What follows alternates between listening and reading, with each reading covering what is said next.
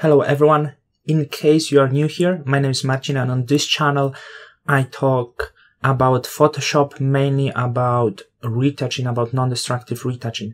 And today I want to talk about Studio Portrait Retouching. I just recorded premium course, so if you're straight away interested in the premium course start to finish, the link is in the description on Skillshare. But if you want to know what is this course about, now I would like to have a quick walkthrough what we did on this portrait. So you can see, for example, that's the before. It's already after raw conversion in the image, and this is after edit. So I want to talk about what I did on this image, what's in this group, and you can see the full process of what was done to this image. And if you want to have deep look into what I did on this image, you can check the course. So first of all, I'm going to turn off all of the groups so we can start from the raw conversion.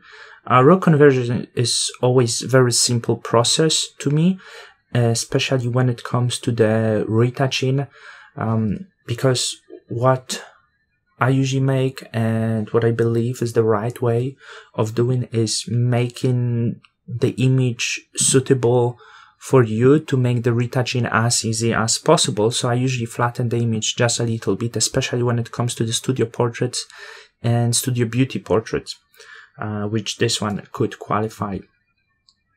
After that, we clean up the image, and as the cleaning up process, what we did, we clean up the background, we clean up the skin, of course, and also if needed, such a parts as the hair, because sometimes the image has a lot of crosshair, and you can see on this image they stands out. So I try to tidy this up as much as possible, at the same time to preserve the natural features of the hair, because you don't want to make them fake. Also, I did work on the facial hair that were quite troublesome on this image. So a few things I did: skin retouching, background retouching, hair retouching, and facial hair removal. Then, of course, Dutch and burn technique. You might be familiarized with this. I talk about Dutch and burn technique here on YouTube, and also I talk about this a lot in my premium courses. So if you are not new person to my premium courses, you probably know the Dutch and burn technique. It just does require a lot of practice, and it's basically painting with the light. So brightening parts and darkening. So you can see, for example, these areas we just brightened up, and this area we darkened to uneven the skin and to make it flawless.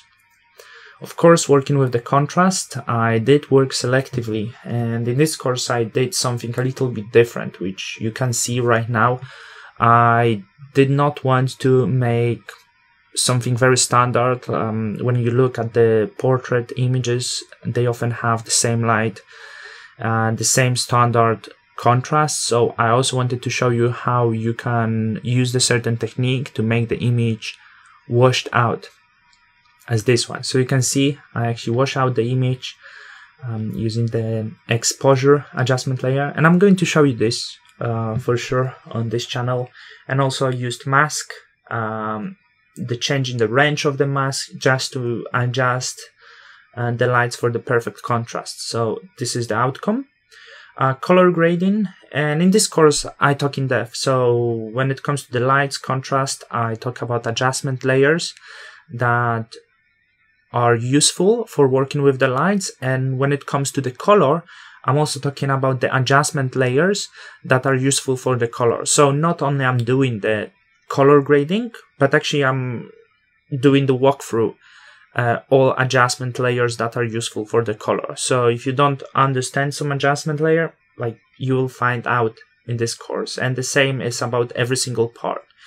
I'm comparing the retouching tools, doing introduction to Dutch and burn, I'm doing the introduction to the lights, introduction to colors, talking about adjustment layers, and of course at the end, final adjustments, which is mainly adjusting the light even better and adjusting the color even better to get the final result, adding up a little bit of noise at the end. I'm a huge fan of noise, and I also talk on this channel why the noise for me is important, and sometimes we should consider using noise.